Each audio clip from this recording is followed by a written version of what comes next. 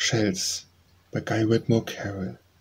Where the long waves put cool, caressing hands upon the further temples of the shore, and their eager lips are telling o'er their strange, unspoken secrets to the sands, along the shining rim of cape and cove, the shells in fair, unplanned mosaic lie.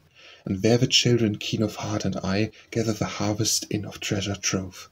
Yet this is one of ocean's mysteries where, while the humbler shells of breakers brave, the fairest are most fragile, and the wave ruthless has crushed the mutilated these.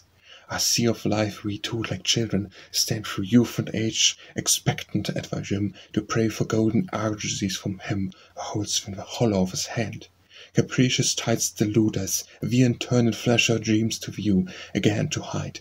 A moment on the breaker's crest we ride, the while we watch the destiny to learn.